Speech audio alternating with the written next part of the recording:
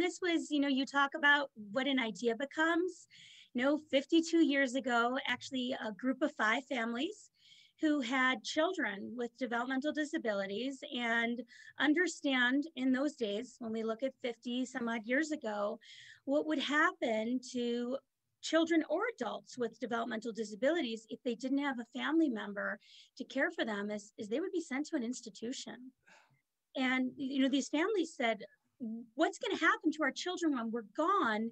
We can't allow this to be the life that they live. There has to be something better. And it was groundbreaking at the time. This concept, what if people lived together in the community? What if we provided housing that's not a building far away from everyone, but it's in a neighborhood?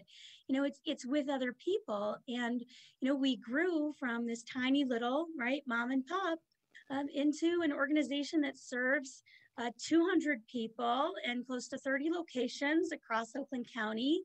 And it's really just pretty incredible to see what can happen when somebody sees a challenge and says, wait a minute, that's a problem, and I'm not okay with that. I need to fix it.